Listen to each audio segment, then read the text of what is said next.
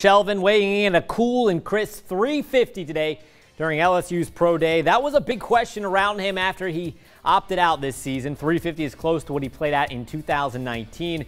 This year's Pro Day is carrying a little bit more weight than the past without having NFL combines. Shelvin, a Notre Dame high product, opted out this fall because of COVID. He told reporters today he spent the fall focusing on his weight and pass rushing skills. He said he believed himself a strong run stopper, but knew his game was incomplete. Watching him this offseason was, a little hard for me. I'm a real competitive guy, so I was always trying to stay in touch with my friends, all the guys that were here. I'm a good run stopper, excellent run stopper. I look at my cons, I need to learn how to pass rush, learn how to rush the passer, learn how to get some more push.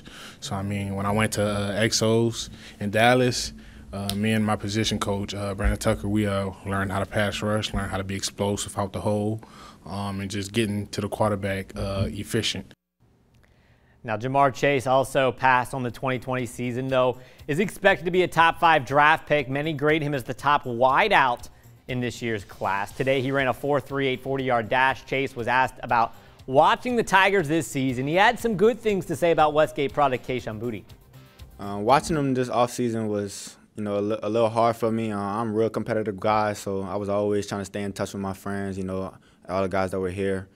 But Kayshon Boutte is a very good receiver, real small, real quick, real fast.